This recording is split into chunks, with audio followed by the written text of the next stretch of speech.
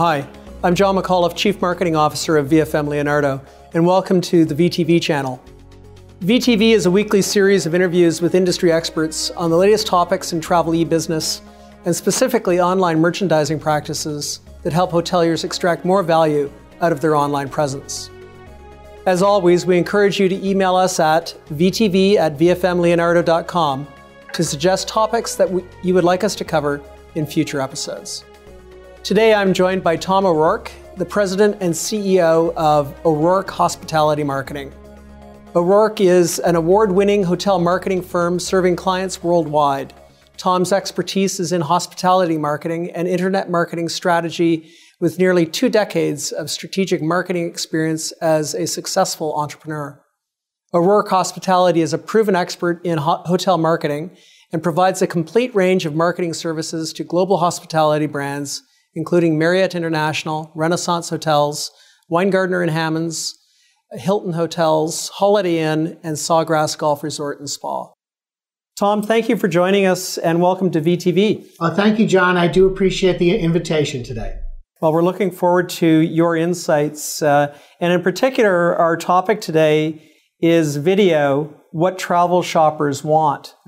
Certainly video is a big topic in the e-business area. And recently I came across a study that Google had conducted where they asked travel shoppers, at what stage of the travel planning process do you watch video or visit a video site?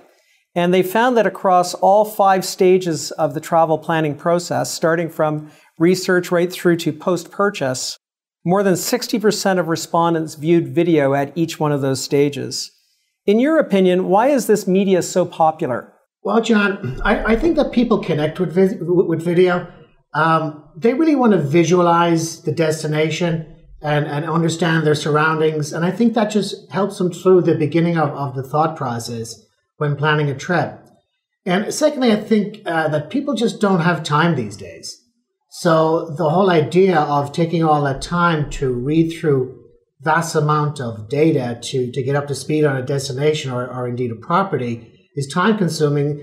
And I think that if they go to places like YouTube and within 2 or 3 minutes consume all that great content, that it's just easier for them. And I think finally, one of the biggest things from my standpoint is building trust. I think people really have come to a point where they want to go to YouTube, look at videos that have been produced by past guests or local folks from the destination to understand what the, for lack of a better word, the real deal is.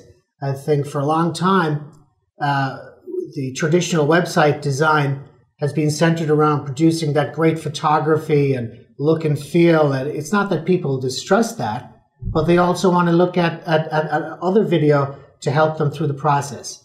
And I really think that's why it's so popular today. Right. So it sounds like when you were chatting about that, the different components that you were speaking of, that there's different types of video that hotels can produce. Can you give us any insights and knowledge as to what types of videos the travel shoppers really want to see when they're researching hotels online? I think that they're looking for 2 different types of videos. The first one is a professionally shot video, both of the destination and the property. And the second one is more of a casual user-generated video. The professional shot one of the destination, I think, helps travelers to understand what's going on in the area in terms of where the museums, where the restaurants, get a real good feel for the not just the exterior of the building or a simple shot of a restaurant internally, but really get to understand the neighborhood so they can start aligning what their needs are for the trip with what the destination has to offer.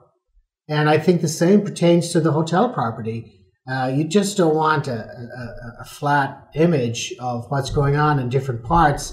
You want to understand whether it's a virtual walkthrough or it's a flash type video that walks through all areas of the property to understand what the rooms are really like, understand the lobby area, the restaurant area, the dining. If you're a meeting planner, I want to see it's one thing putting together a floor plan of what the meeting space is, but show me how it looks. How does it look really inside?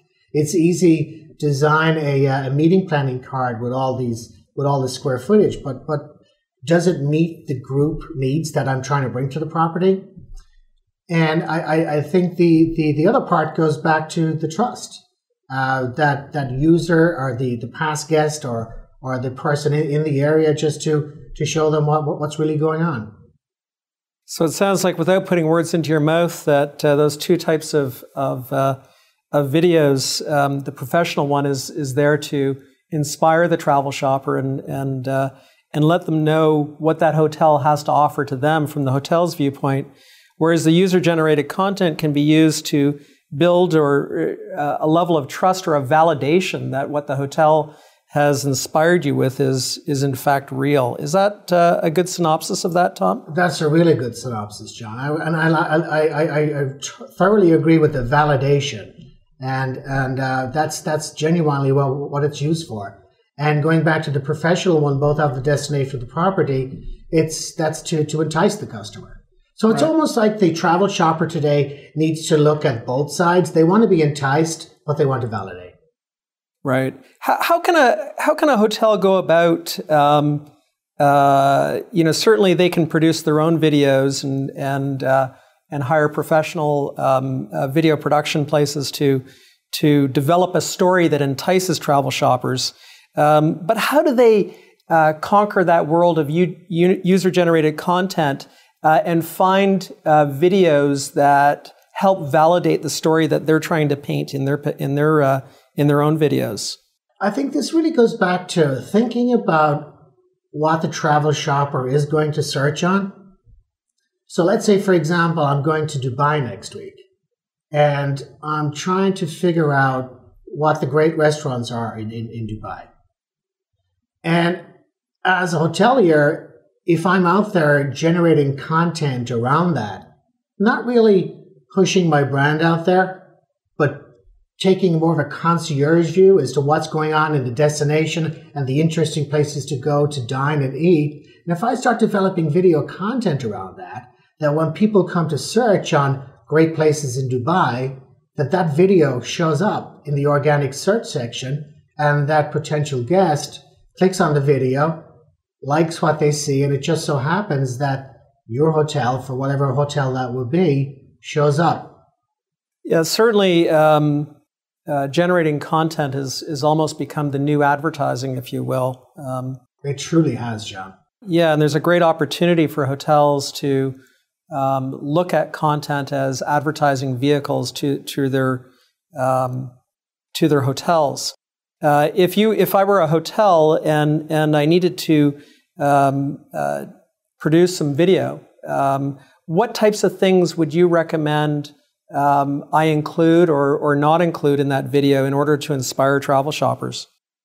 I think I would combine both. I would take destination and property and combine them to give the overall view of what's going on. Not only because, when I make a decision to go to Austin, Texas, for example, I'm not thinking about the Four Seasons. I'm not thinking about Marriott. I'm not thinking about Renaissance at that point. I'm thinking about the event of why I'm going to Four Seasons. And then I take a step back from that and say, well, based on what my needs are, what type of property would suit my lifestyle?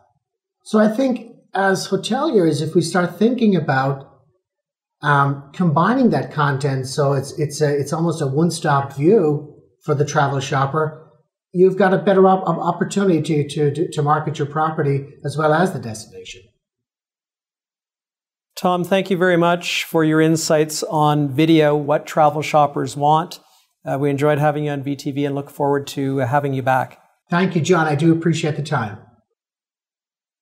To all the viewers out there, be sure to post your comments on this episode of VTV and subscribe to our feed to receive more valuable insights from industry experts.